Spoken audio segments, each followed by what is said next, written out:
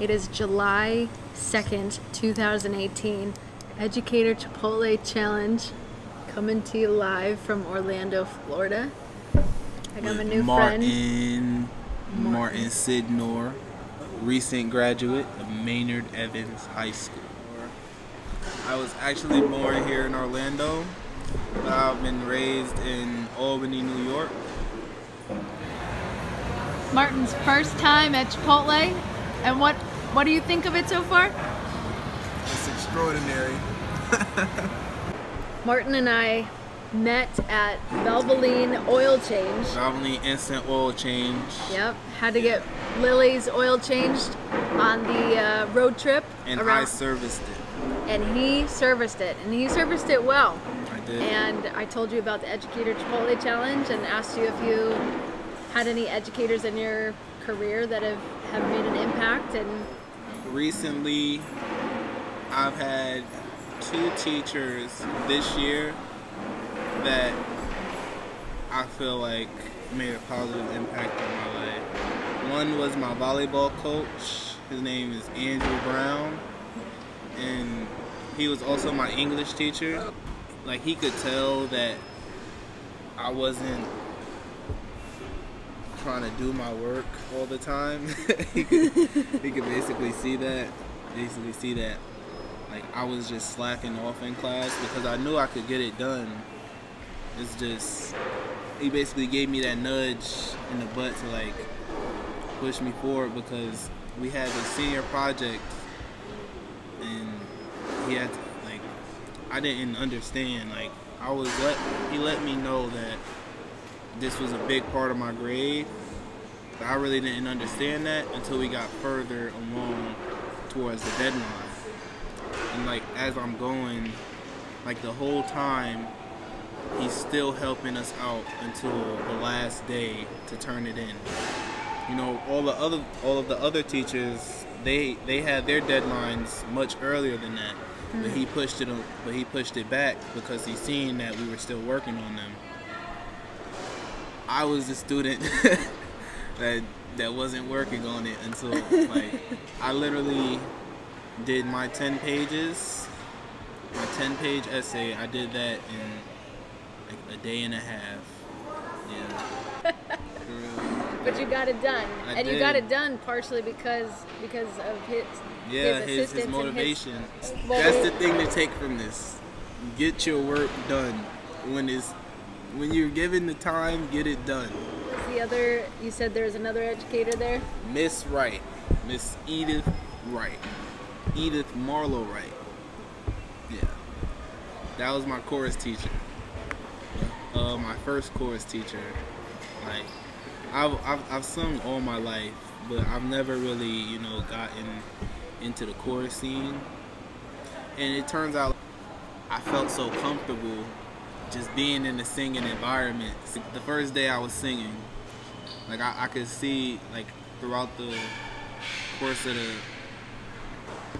my chorus experience, she started to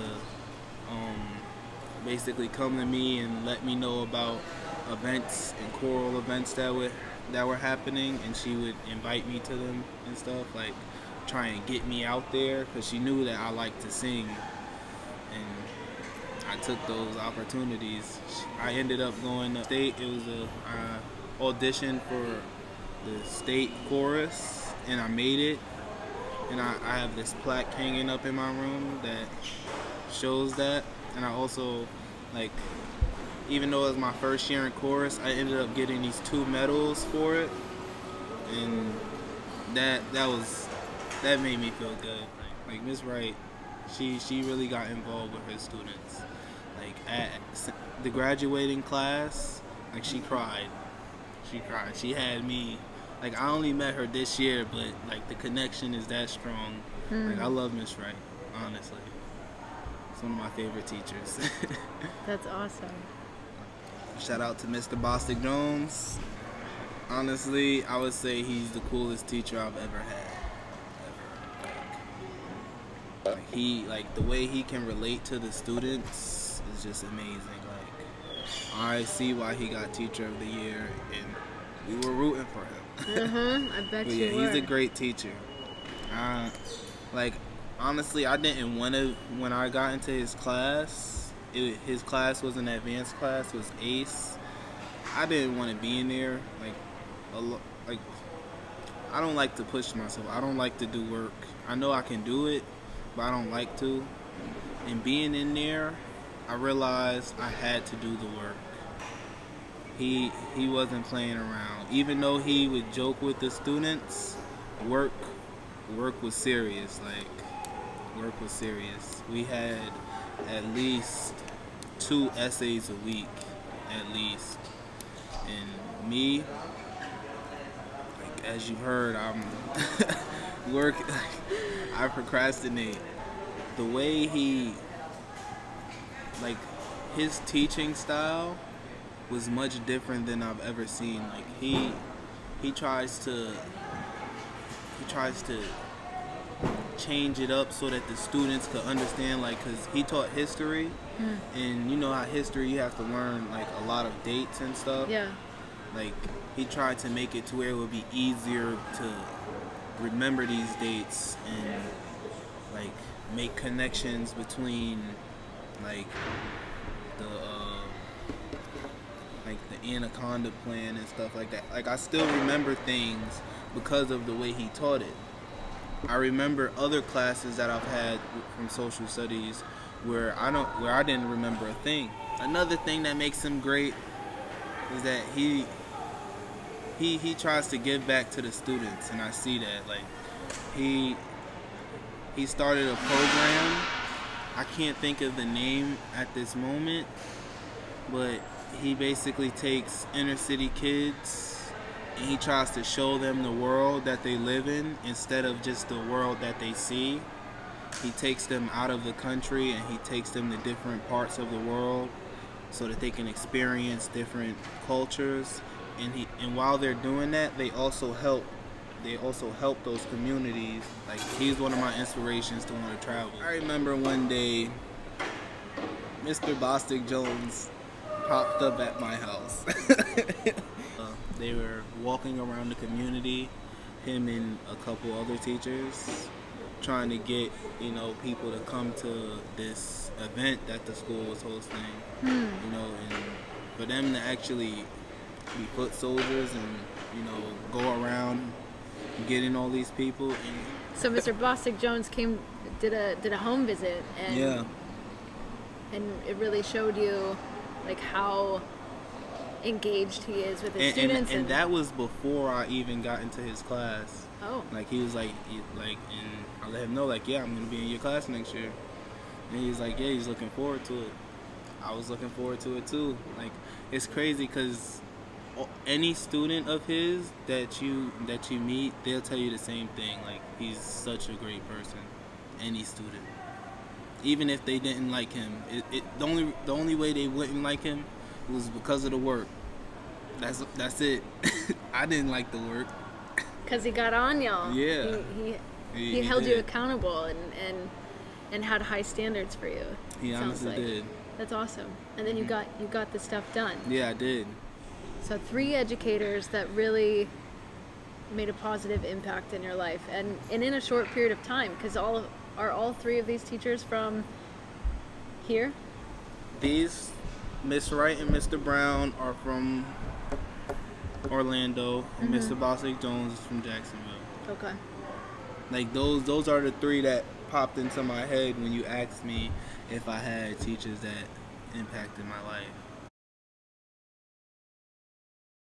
Grandma Pearl, she's been teaching a very long time, and where we live now, she actually has a lot of students that she taught within the area, and they're all, you know, grown and mature in their life, but they still see her and, you know, they remember her. Like a lot of them, they still talk about, like if they see her, they'll talk about the days that they used to be in their class.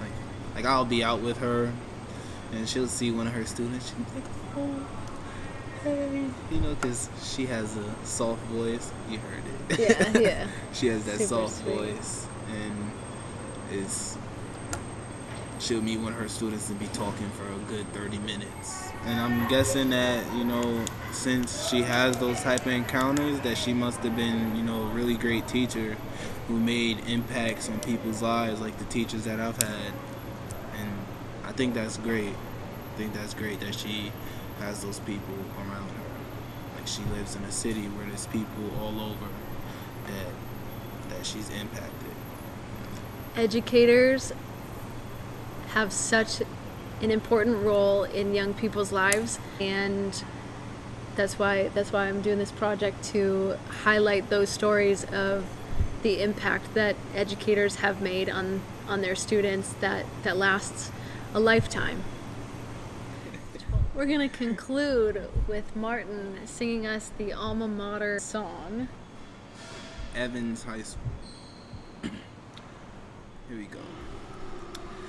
Dear alma mater, we shall lift our voices, singing thy praises ever through the years.